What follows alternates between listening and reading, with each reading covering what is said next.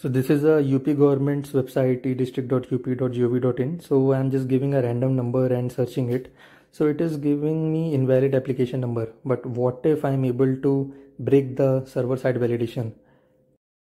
So let me intercept the request that is going to the server, and let me click on this search again, and I'm replacing the parameter of this number to a simple JavaScript script open and end tag.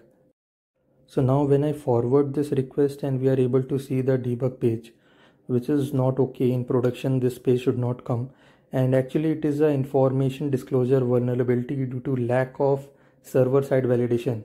And let's see if the client side validation is working or not.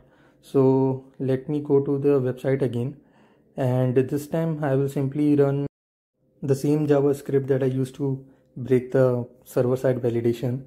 But when I'm searching this, it would say, so it is coming as special characters are not allowed.